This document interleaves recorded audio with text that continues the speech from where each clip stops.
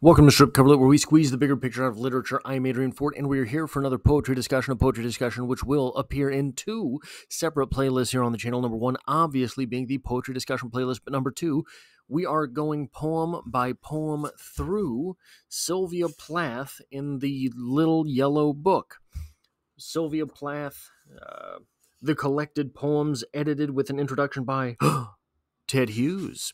So we are here for the third video in that playlist, as well as 240th or so video in the poetry discussion playlist.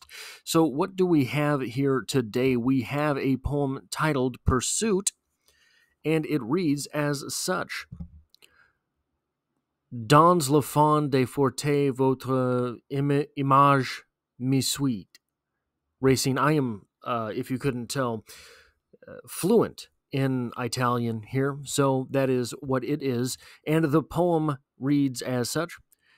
There is a panther stalks me down. One day I'll have my death of him. His greed has set the woods aflame. He prowls me lordly than the sun, more lordly than the sun. Most soft, most suavely glides that step, advancing always at my back. From gaunt hemlock rooks croak havoc. The hunt is on, and sprung the trap. Flayed by thorns I trek the rocks, haggard through the hot white noon. A long red network of his veins, what fires run, what craving wakes. Insatiate, he ransacks the land condemned by our ancestral fault, crying, blood, let blood be spilt. Meat must glut his mouth's raw wound. Keen the rending teeth and sweet the singeing fury of his fur. His kisses parch each pause a briar. Doom consummates that appetite. In the wake of this fierce cat kindled like torches for his joy, charred and ravened women lie, becoming his starving body's bait. Now hills hatch menace, spawning shade, midnight cloaks the sultry grove. The black marauder, hauled by love, on fluent haunches keeps my speed. Behind snarled thickets of my eyes lurks the lithe one, in dreams ambush. Bright those claws that mar the flesh, and hungry, hungry those taut thighs. His ardor snares me, light the trees, and I run flaring in my skin. What a lull, what cool can lap me in, when burns and brands that yellow gaze.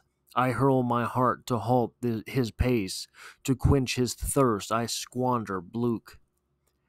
He eats, and still his need seeks food, compels a total sacrifice. His voice waylays me, spells a trance. The gutted forest falls to ash, appalled. By secret want I rush from such assault of radiance. Entering the tower of my fears, I shut my doors on that dark guilt. I bolt the door, each door I bolt. Blood quickens, gonging in my ears. The panther's tread is on the stairs, coming up and up the stairs. So this is the third video in the Sylvia Plath discussion playlist, and I have said time and again, and I stand by this, that I don't think other poems are necessary to understanding a poem. Everything that is necessary to understand literature lies in the literature and in you. That is all you need in order to have your take thereof. However, there are a few other things that help us with this poem. Number one, we have here again rooks. We have here again stalks. We have discussed now 3 Sylvia Plath poems, and all 3 have these 2 distinct words. We're not counting the, we're not counting he or she, we're not counting a, we're not counting of. These 2 words, stalks and rooks, are popping up time and again in Sylvia Plath's poetry. So much like bees in Emily Dickinson, much like death personified in Emily Dickinson, we have to wonder what these things mean to the writer. These things to the author mean something. And there's another thing that we have had time and again. We had it in the previous poem, Winter Landscape. We have this dichotomy of light versus dark. In Winter Landscape with Rooks, it was the rooks versus the swan. Now, are we assuming the swan was white? Because otherwise it would have been noted, or is the swan called out as white? The swan is not called out as white. There are black swans, but black swans are rare. So you would notice if a swan was black, and therefore you would call it out in that fashion, right? So if it is not otherwise denoted, we assume the swan is white. So in other Sylvia Plath poems, in the poem directly prior to this, Winter Landscape with Rooks, we have that dichotomy of the two different characters, the rook, black, the swan, white. Here, we have only the nature itself being white.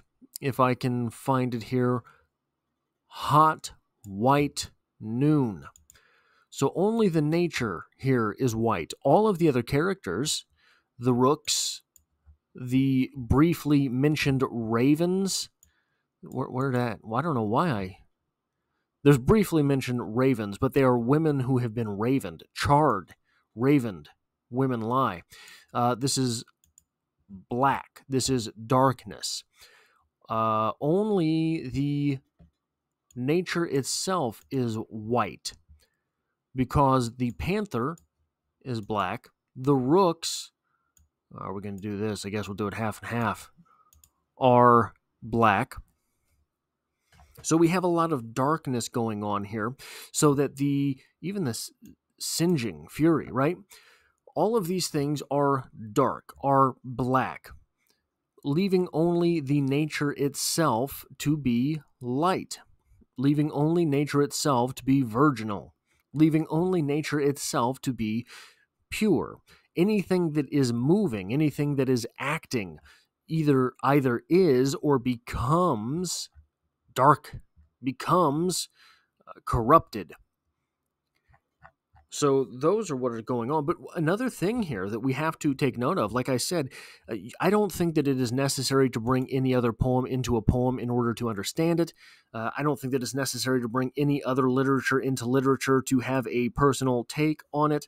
But one thing that will often help us in deciphering things is to bring in other texts. And here we seem to have this poem of a ghastly type of love seems to itself be a love letter to another poem, a poem that comes to us from William Blake.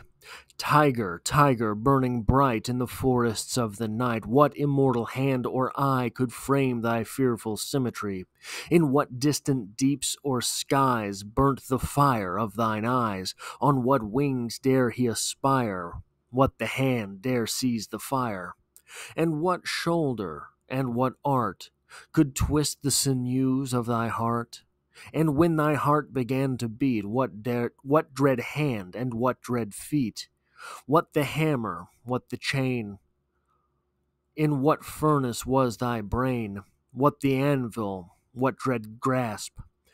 Dare its deadly terrors clasp? When the stars threw down their spears and watered heaven with their tears, did he smile his work to see? Did he who make the lamb make thee? Tiger, tiger, burning bright in the forests of the night, what immortal hand or eye dare frame thy fearful symmetry? So we have not only, went too far, gone too far. That's what they say. We have not only the occurrence of the panther which is not a tiger, but is a predatory cat.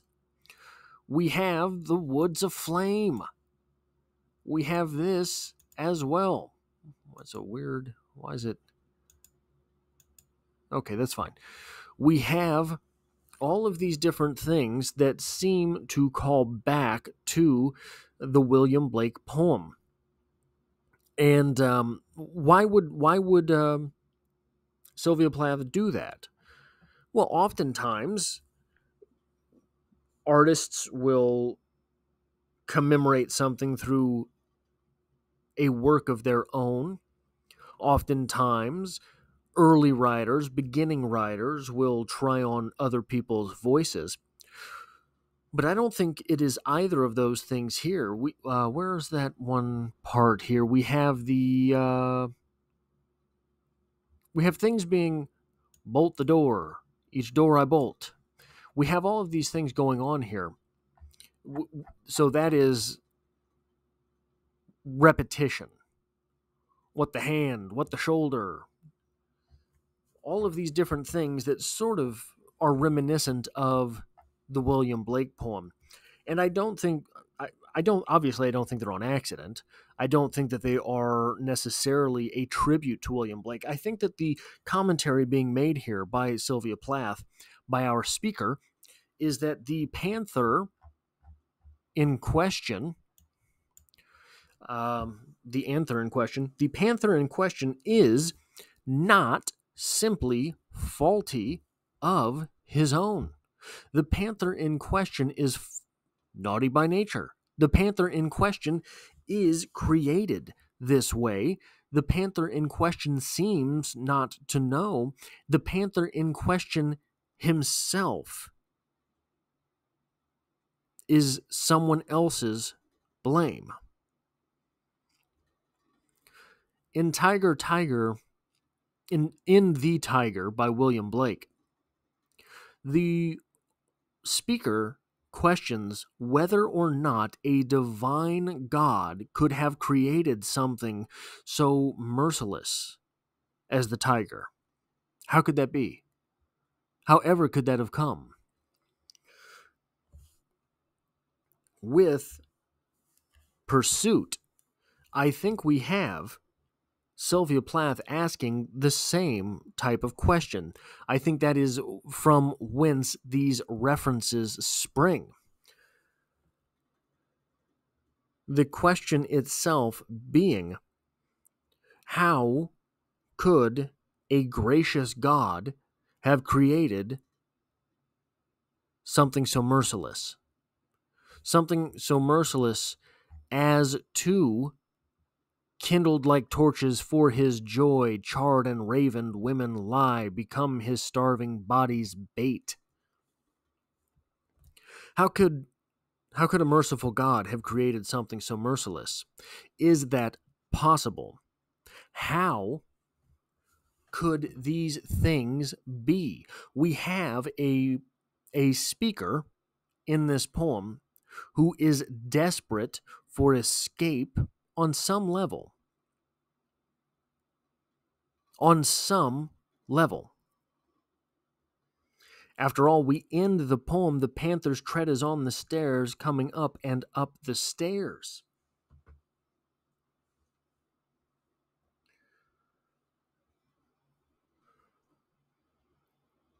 But where is, in this poem, the desire, and this is going to sound stupid. This is going to sound very stupid when I say it. Where is the desire for escape? There's running, but the poem itself is titled Pursuit. The poem itself is not titled The Kill. The poem itself is not titled anything to do with getting away. The poem itself is titled with the act of the hunt. And oftentimes, when we find ourselves in a terrible type of love, it feels that way, doesn't it? It all feels like chasing and being chased. It all feels as if there is some great quagmire in the way, some great inability to simply say to ourselves, look, just get out. Just get out. We can't do it. We can feel ourselves running. We can feel ourselves becoming the victim. We can feel ourselves succumbing to whatever this terrible lover wants. We can feel ourselves inside that lover's eyes, the pursued, all of these things.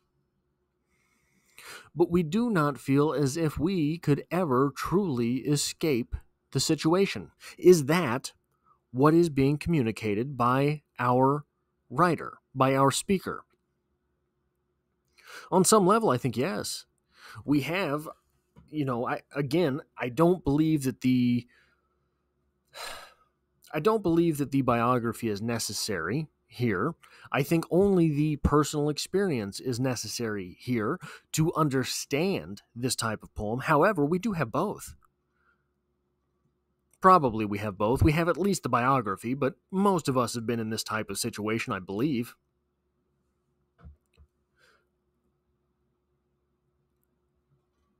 And armed with both, we can sort of see it, can't we?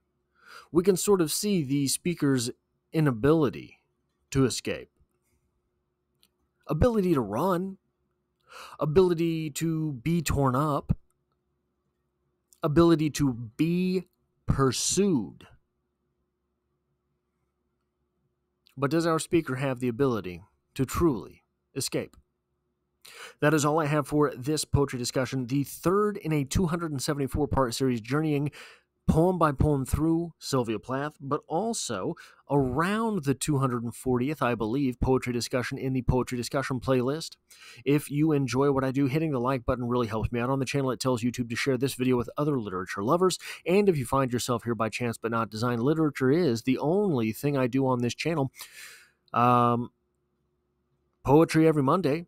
There's poetry discussions, there are short stories, there are novel read-alongs, a little bit of writing stuff mixed in, so I hope to have you back for the next one.